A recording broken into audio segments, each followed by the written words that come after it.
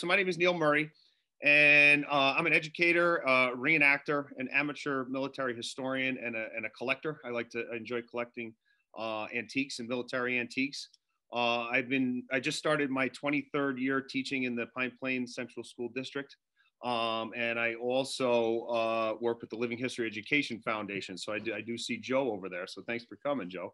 And thanks to the Dutchess County Historical Society for recognizing living history and my work. And I'm honored to be the recipient of the Eileen Hayden Award. So thank you very much. And thanks for asking me to talk tonight about living history as an educational practice. So I'm looking forward to doing that. So just a little bit of background on how I got started. So this will make Joe feel good. I took a class back in 2005 at Fort Ticonderoga with Joe Ryan and the Living History Education Foundation.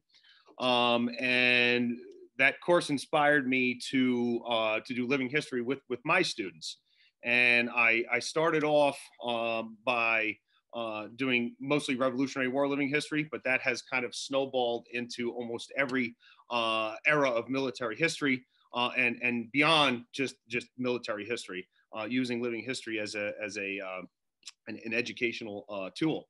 And I was further inspired by my research and for example, Stuart Lilly and the staff up at Fort Ticonderoga.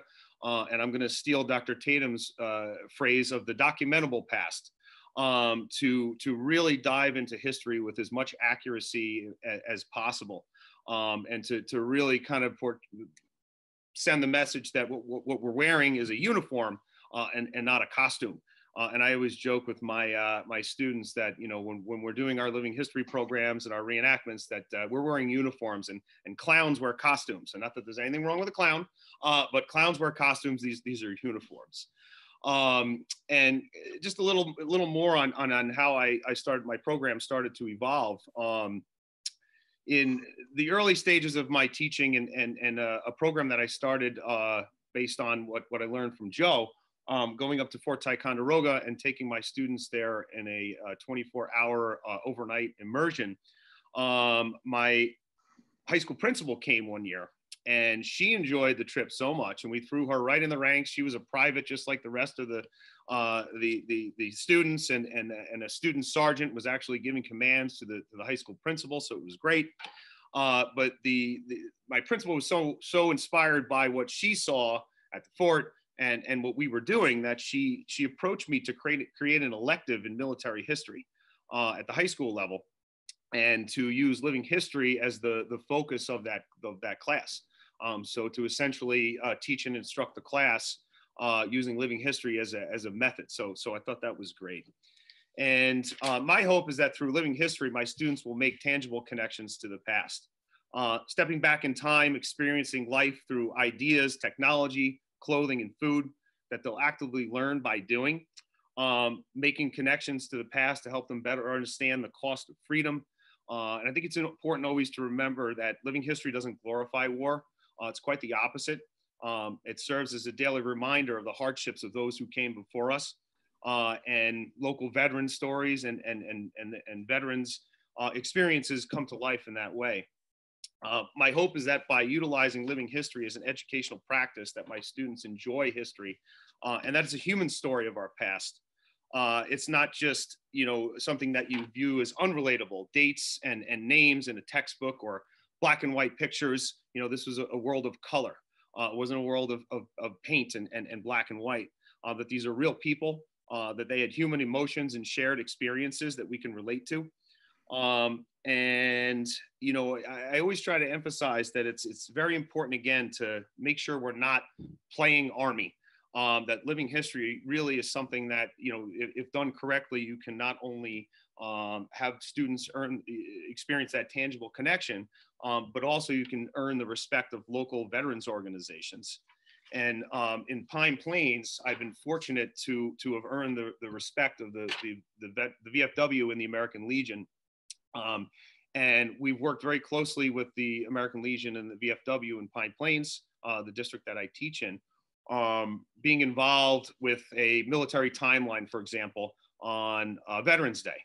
On Memorial Day, we march in the parade, and we have a pretty neat and honored spot.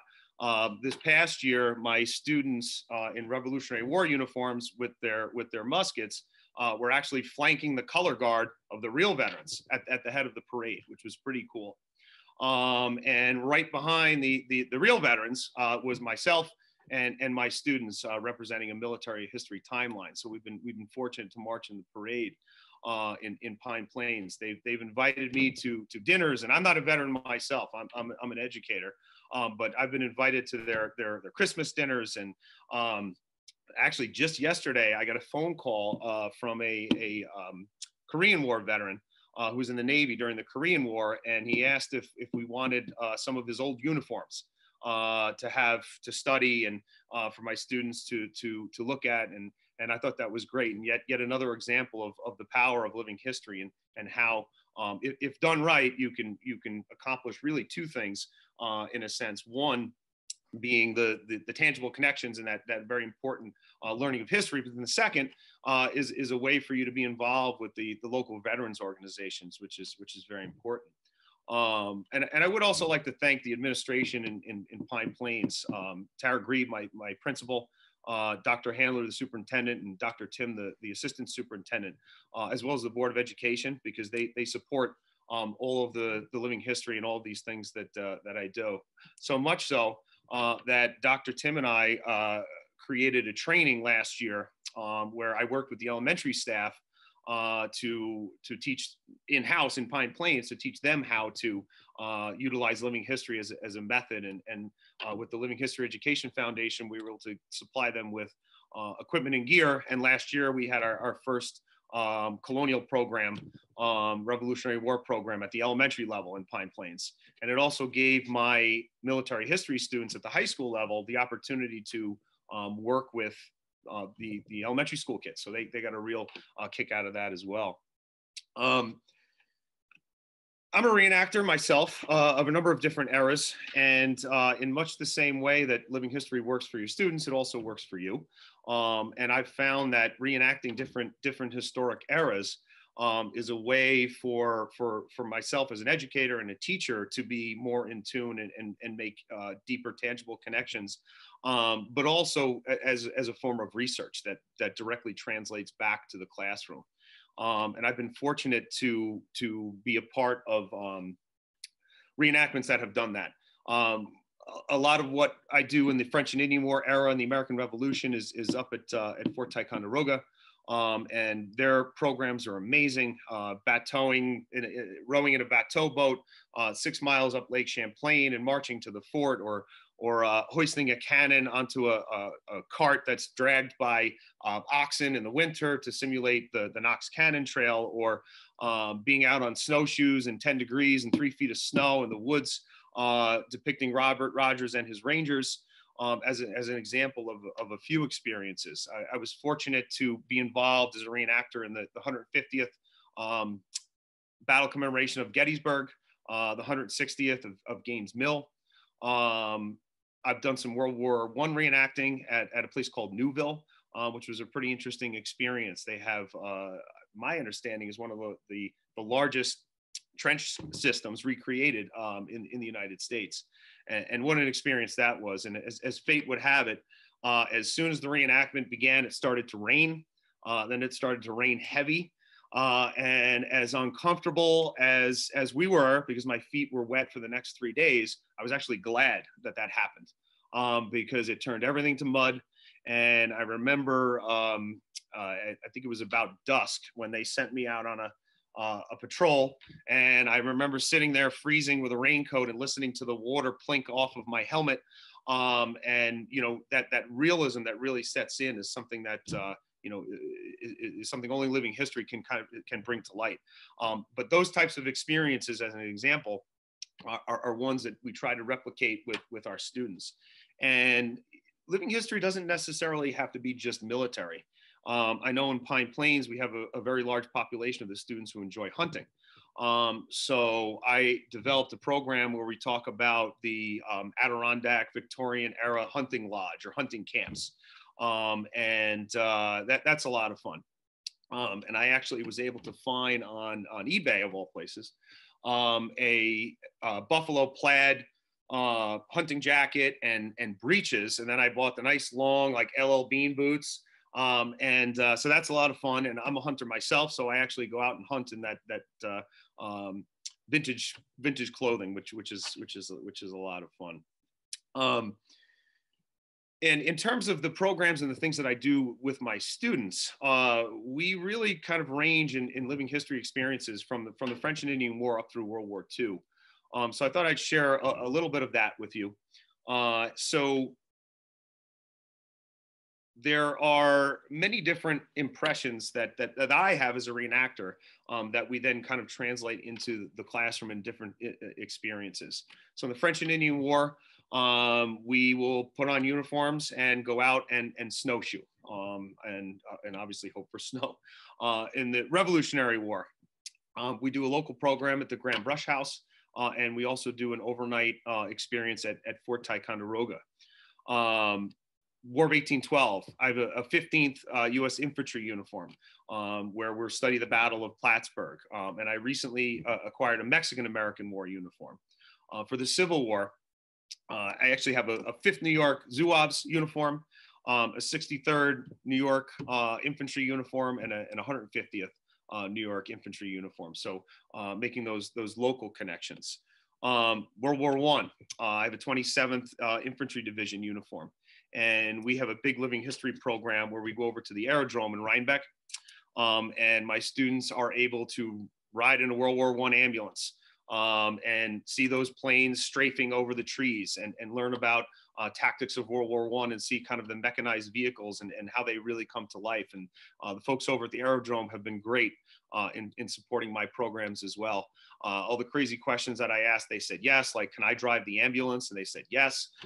So I think I was just as excited as my students when I jumped into a 1917 ambulance and they let me drive it.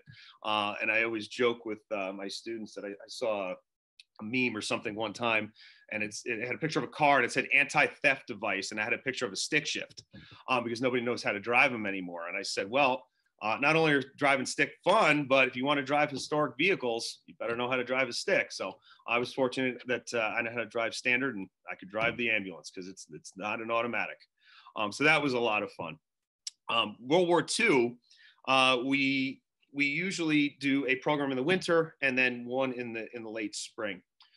In the winter, we've done two different programs. One, a Battle of the Bulge experience, which I'll talk about in a moment.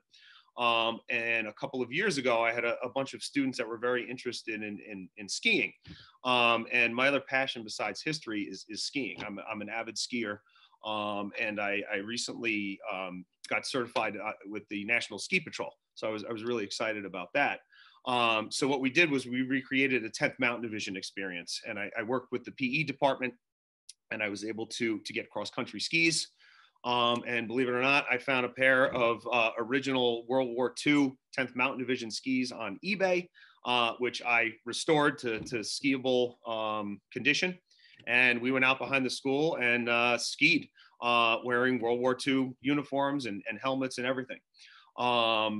Another experience that was set in World War II was one that we did a few years ago, set in the Battle of the Bulge.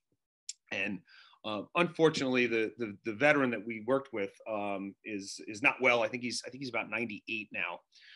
But a really neat program that I wrote about. I actually had an article published about this experience in a M1 Collectors magazine. But anyway, we started the program by speaking with a local veteran, Mr. Phillips, and Mr. Phillips, who's from Armenia, and he was in the Battle of the Bulge. So for my students to be able to hear that firsthand and then go experience that themselves was pretty rewarding. And they talked about after the experience how difficult it was to dig a foxhole in the middle of the winter. We had shovels, and then Mr. Phillips shared that he had to dig his foxhole with wire cutters. So really that kind of realism sets in. And, when they're eating cold Spam out of a can in a hole that they dug, in the middle of the winter in the woods, that realism really sets in. In the spring, we usually do a World War II Marine Corps experience. and another local veteran in Pine Plains who fortunately lives kind of right around behind the football field at the high school, has a 1944 Willys Jeep, and his granddaughters were in my class years ago.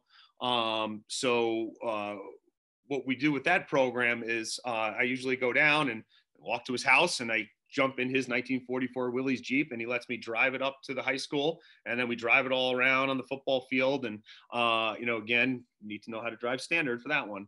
But you know, to be up close and to hear the whine of that Jeep and to be wearing the uniform, you know, and then in contrast to the winter experience where they're really cold, I usually wait for a really, really hot, warm, humid day to kind of simulate the experience of the Marine Corps. And you know, even the food may be very similar. If we're talking about a K ration, it's going to taste a lot different when, you know, the frozen chocolate is now melted, and the Spam, instead of being, you know, like a brick, is now mush. So it changes the experience, even though it's set in that same time frame. So a little bit about what I'm wearing. You know, in a virtual program, what I decided to do was to wear one uniform, and I'll talk about how I use this one. And then as I spoke with Andy and Bill and kind of organizing the program, I grabbed a few things, just kind of as examples to show you, you know, how objects and items in connection with living history, you know, can inspire students and for that matter, teachers as well. So this uniform is one that I designed that would be worn by an officer who had recently graduated from the United States Military Academy and who had been fighting in the Indian Wars. You know, and the Indian Wars being an era that really is not typically covered in any sort of length in textbooks. However, interesting, important, and it really is a way to you know, introduce those difficult topics as we really look at our changing attitude and views towards Native Americans and African Americans, if we're talking about the Buffalo Soldiers. So this is a model 1872 kepi with cavalry insignia. The jacket that I'm wearing is a model 1872 officer's fatigue blouse. And then I have shoulder boards of a lieutenant. So again, a recent graduate from West Point. And making those connections to places local like West Point are important as well, because the students can relate. And my district has been very good in supporting a field trip to the museum every spring. So we do have that as well. But again, taking the uniform that I'm wearing here and kind of exploring a little bit deeper, you know, making those local connections. The West Point class of 1877, we see two interesting graduates. Charles Gatewood, cavalry officer who is very famous for helping with the surrender of Geronimo, one of the most famous Native warriors. And then his classmate, Henry Flipper, who was the first African-American to graduate from West Point, both serving in the cavalry, and both would have been wearing uniforms very similar to what I have on. And I was just at West Point on September 11th for the football game and the cadet review, which was wonderful. And we parked at Buffalo Soldiers Field. So I was fortunate to see the brand new monument that just went up on September 10th. And it's absolutely phenomenal. And, you know, wonderful to see the Buffalo Soldiers honored in that way. So to show a little bit about and how, you know, living history, whether it's the direct student engagement or whether it's items and artifacts and such that make those tangible connections, you know, we can even take a look at the uniform again that I'm wearing. And I said I had a fatigue blouse on. So fatigue blouse, you're on your horse and you are out, you know, on the Great Plains, where you're not going to want to wear a hat like this. So maybe you were wearing the issued hat, which is a model 1872 campaign hat, which is pretty ridiculous looking, is it not? This was universally hated. And, you know, my understanding, the reason being of how flimsy it was, I think some of them actually thought it was stylish, but I've seen a picture of Benteen, who was with Custer, wearing his hat almost like cross like that, as crazy as that sounds. So what was the purpose, the design of it? Well, you can open it up Well, that's going to be a lot better on the trail than the kepi is, right? But why did they hate it? Okay, and then we can have a discussion. We'll pass the hat around, and my students can see it, feel it, as they're wearing their uniforms and these similar hats to this, and they realize, well, it's flimsy. Okay, interesting question. Well, what can you do? You can buy your own. So if you look at the documentable past and the pictures, what we see, sure, you'll see guys wearing this on campaign. You're not going to see too many wearing a kepi on campaign. And what we see pretty common are private purchase campaign hats like this. Looks a little bit more like a cowboy hat, more stylish. It's not as flimsy, but it's a private purchase. So really, it's interesting and intriguing to think that as we look at the cavalry of this era, or the Army for that matter, we really see this gap between the Civil War, the Spanish-American War, and by studying uniforms, you can see that they really weren't putting too much thought, let's say, into what the hat might look like. And then you have to go out and buy their own, as an example. Some other things that I grabbed, and as Andy, Bill, and I talked, kind of just a little show and tell, if you will. And so this is also a kepi, and this would have been worn by soldiers of the Fenian Raid, another topic that's not usually covered in history books. So Civil War veterans, Irish Civil War veterans, had this crazy idea that they were going to invade Canada and force the British to give them their independence in Ireland. So they designed a pretty unique and interesting uniform, and the uniform included a kepi with a green band and a harp, right? So interesting to kind of spark conversation. Another example, and I like to try to find items and artifacts and uniforms that really are less common, because another important thing for me is to dismiss the myths of American history, the romanticized history, the parades and the fireworks of history, and really get down to the reality of it, and even going back to the troopers and the Indian Wars era. Everybody loves Errol Flynn and they died with their boots on. Great movie, right? It's not real. Or Frederick Remington and his impressionist paintings of a trooper. I mean, they're great, they're phenomenal, not real. But those are the types of things that can kind of spark interesting conversations. And if we jump to this hat, this is an example of a hat that would have been worn during the American Revolution. Not typical of what you would see. But this would have been worn by soldiers in the Hearts of Oak, which was a regiment that Alexander Hamilton was a member of. And this is actually a beaver hat. I don't know if you can see that. Maybe you can see a little bit of the fur, right? So even that is an interesting conversation in and of itself. Nobody's wearing furry things on their head. We've all read about beaver hats in school. What did a beaver hat look like? Like that. That's a beaver hat. We talked about the 10th Mountain Division experience before. So I grabbed my boots. So these are ski boots. They're actually original 1942 U.S. Army issued ski boots. So they look like work boots. Interesting conversation to have when you say, nope, these are ski boots. And we do have a pretty large population in Pine Plains who ski. So that kind of connection they can make to the sport. And I mentioned the National Ski Patrol before, and how that organization was instrumental in the 10th Mountain Division. But then also after the war, I mean, they're really credited with the creation of recreational skiing that we all love and enjoy, and how can we kind of relate that back to living history and an object and an item? Well, there you go. There's a pair of ski boots. And during our program, I actually skied on these. So it can be done. Be careful with your knees, but it can be done. To the Civil War, making local connections. This was actually given to me, and I don't know if you're going to be able to see that or not. You guys see that a little bit? All right.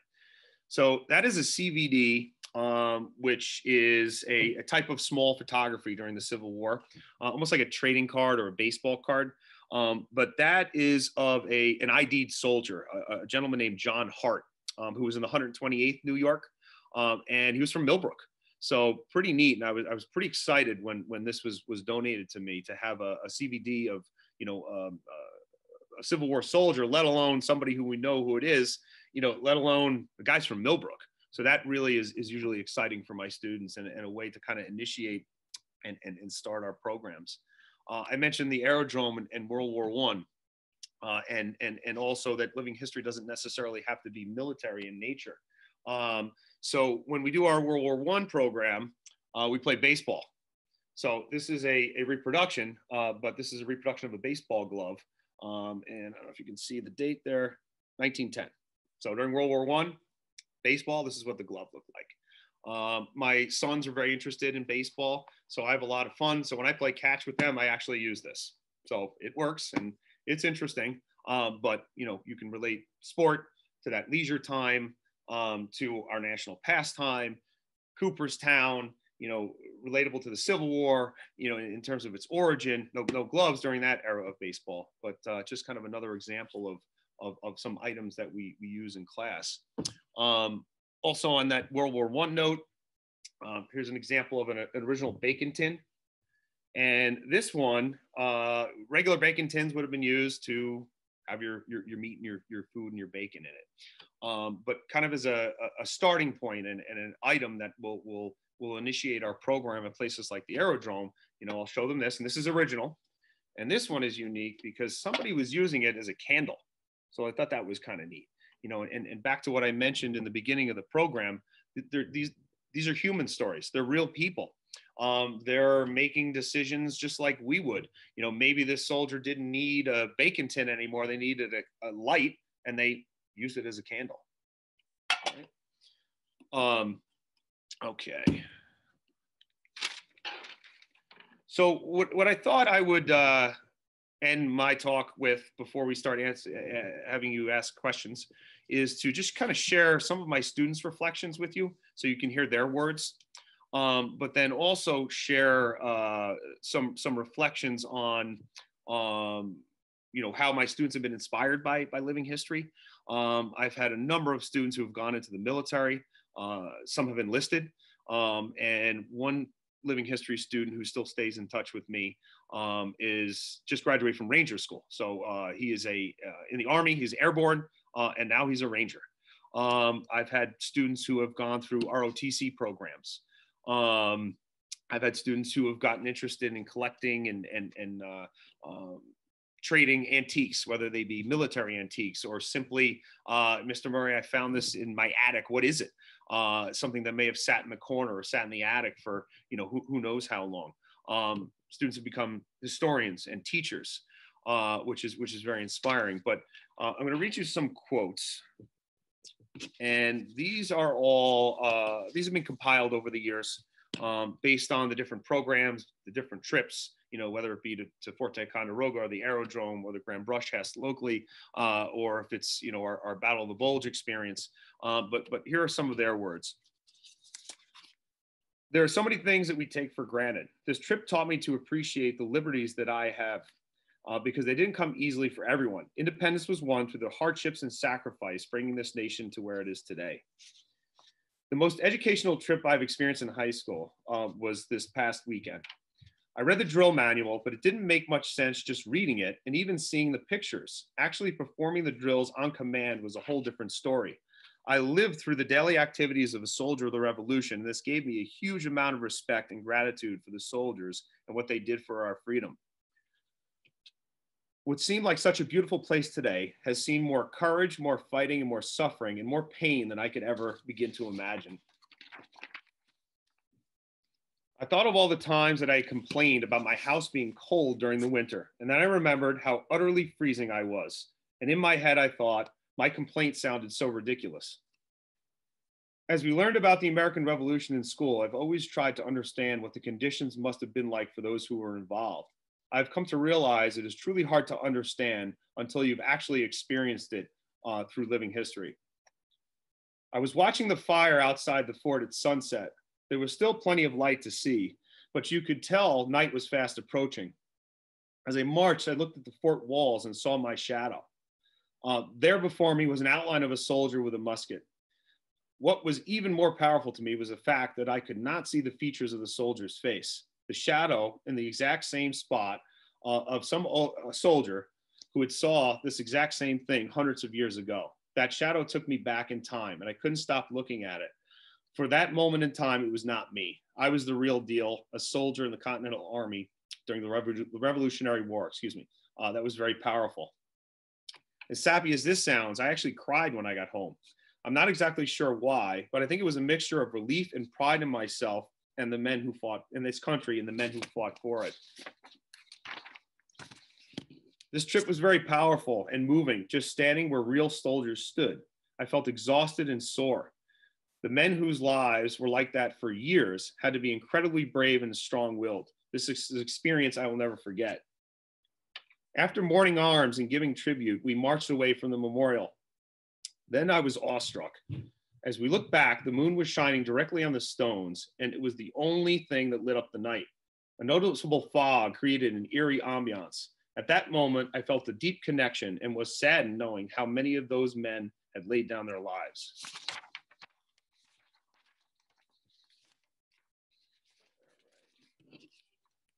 When the fife was played, it became real. I became immersed in the marching. Suddenly, my feet no longer hurt, and I was not tired anymore. All I could focus on was the fifing. It was truly a beautiful sound. It really got me thinking about the soldiers. It made me think about how they would have been hearing the same music I was hearing in the same exact spot. I had a powerful feeling come over me when we were saluting the fallen soldiers with the More in Arms position. At first, I didn't realize the power and significance of what we were doing. I came to realize that More in Arms was very similar, if not the same, as a modern 21-gun salute.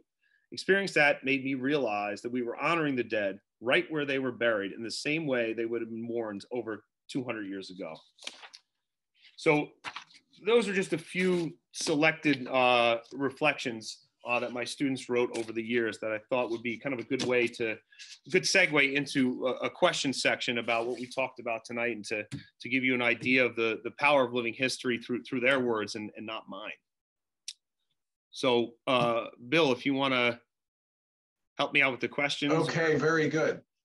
We are going to ask people to put their questions in chat, although it's a reasonable sized group. We may be able to allow people to unmute themselves, but if you want to put questions in chat, I know we've got a point made by Rick Sodler first.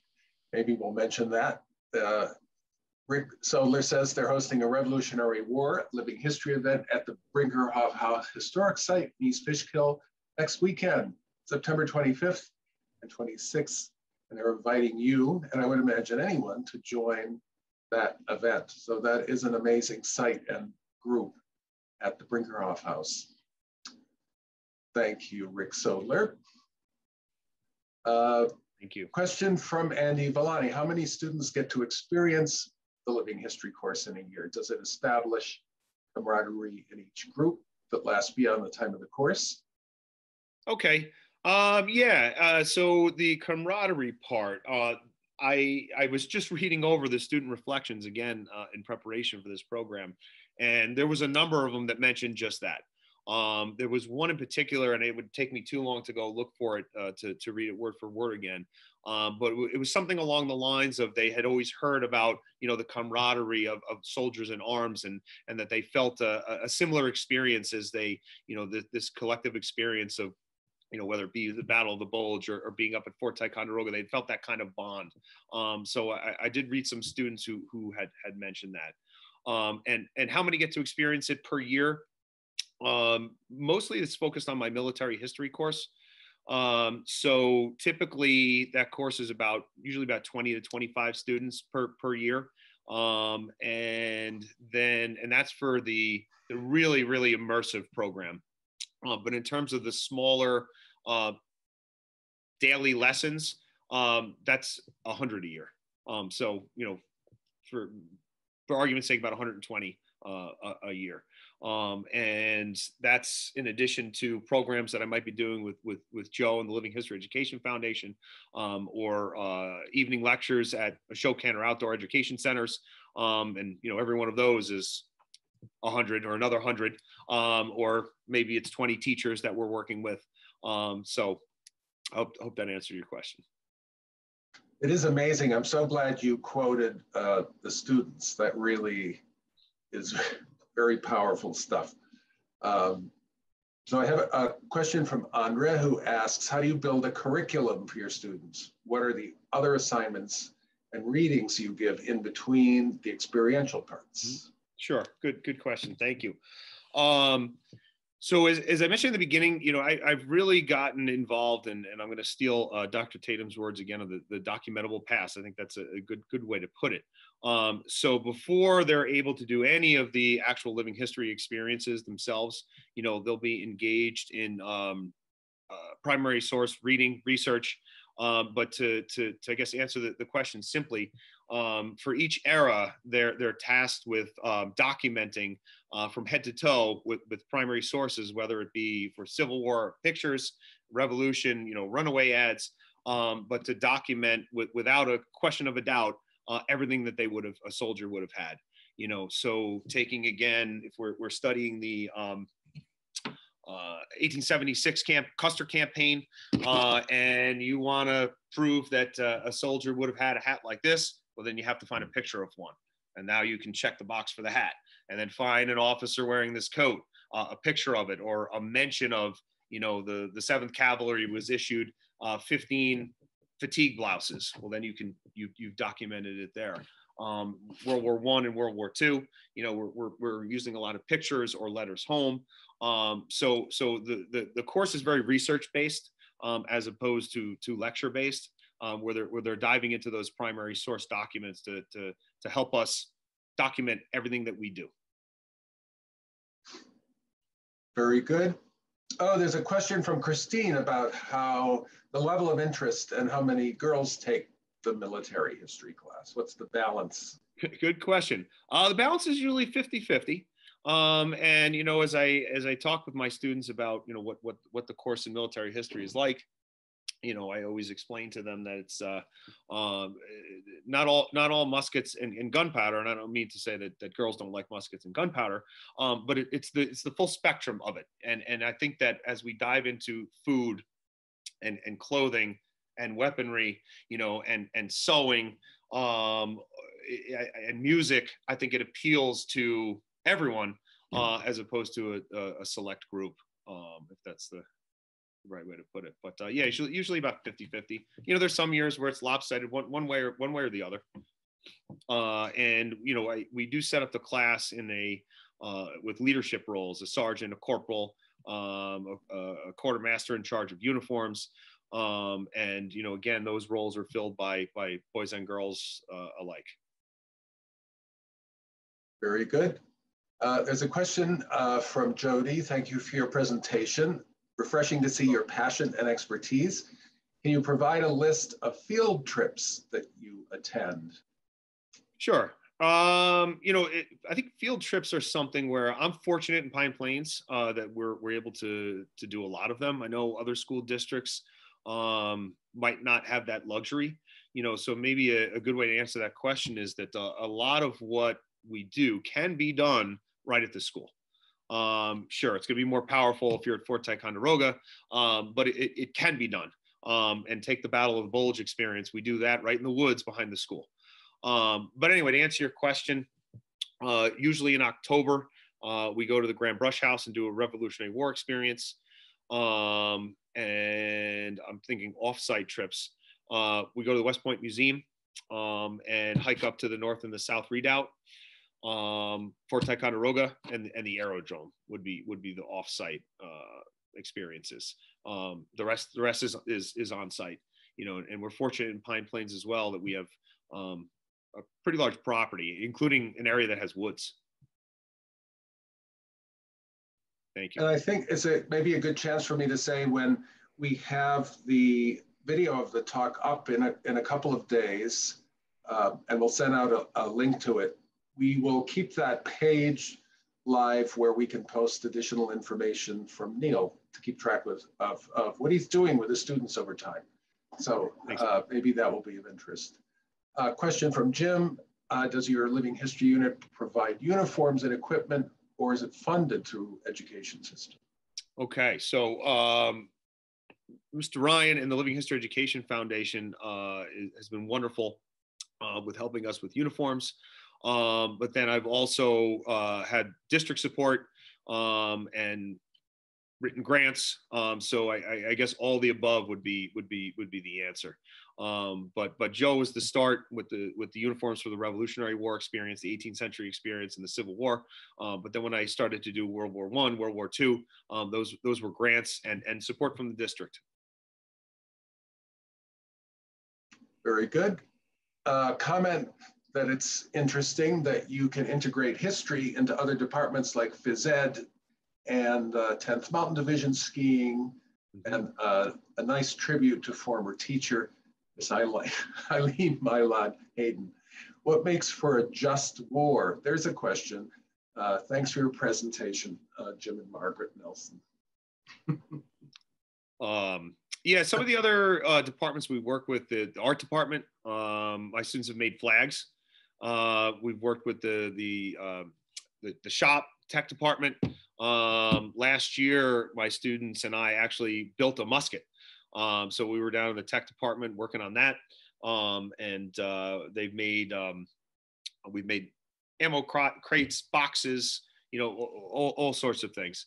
And I actually work pretty closely with the English department, a colleague and a good friend of mine, who for the past 4 or 5 years now has been coming on every one of our living history excursions. And I guess I shouldn't take all the credit for pulling those wonderful quotes out of the students. That's my colleague in the English department with her writing prompts. So, you know, we'll use the living history experiences as a writing prompt. And it's a good way for the students to be able to write and to really pull out those emotions that I shared with you.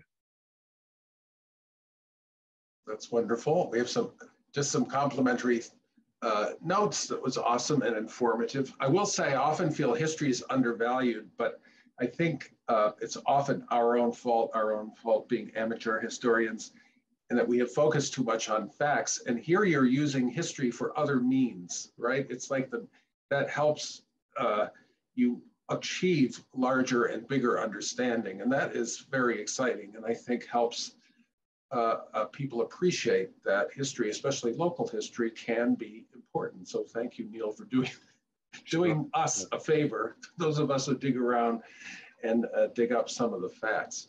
Are there any other questions at the moment? Otherwise, may I make a comment? Please do. Yes. Your resource. Hello. Nice job, Proconsul. All right, thanks, Joe. I really can't make any improvements on it. Nothing like being the old man watching the frontline troops do their job so well. For the rest of you, livinghistoryed.org is the website. On that website, you will find all the resources, numbers to reach us. There is a 106-page manual on how to do living history, even a ranking system so you can do character-based education. And of course, there's a couple of videos of which you'll see Neil in, and you'll probably see me with Whoopi Goldberg, but many more years ago. But the resources are there, the foundation is there. And if I just may say, Neil, you'll appreciate this. I was with Governor Pataki on Saturday down at a special thing in the city because I responded to 9/11 as a volunteer fireman. And the first thing he asked me, Joe, how are we doing at Living History? And I reported to him, we've been doing really well. Good. So, but for the rest of you who watch this, you see the kind of teacher that when they grab Living History and run with it, you've got the best in the planet as far as I'm concerned. And I'm going to exit and shut my old man's mouth. But those of you who would like to talk to me about living history and what we can do at the foundation for you and some of the courses that Neil is teaching, he was modest today, he didn't tell you about. He and Christy Pasquale, another master teacher, had teachers at the Farmers Museum this summer doing living history. So anyway, congratulations, Proconsul. Thanks, thank you for letting me speak. And the rest of you, thank you for listening to Neil, because he's the guy in the front line. All right. Thank you very much. Thanks, Joe. And Joe's the president of the Living History Education Foundation. So, you know, resources and a good way to start, if there's any teachers that are listening to this program, would be to contact Joe, and I'd be happy to talk with you as well. And as I mentioned in the beginning, Joe's the one that inspired me to get involved in all of this when I took a graduate course with him back in 2005. So, thank you, Joe. Thank you, Joe. Yes, and we've had a couple of very supportive comments or reactions to Joe's comments, and we will send out contact information. What we'll do is when we post the video of Neil's talk, we'll get some information from Joe to post there as well, and then we'll email that out to everyone as quickly as we can. Good night. All right. So, okay, so you may be hearing from a few people. Well, that's all right. That's fine. The foundation, the website, my email, livinghistory@optonline.net. Phone number for the foundation, 914-739-0136. Talk to you soon. Carry on. Don't get carried away. I love people who get to the point. Excellent. And he's gone. Oh, he's gone. Okay. All right.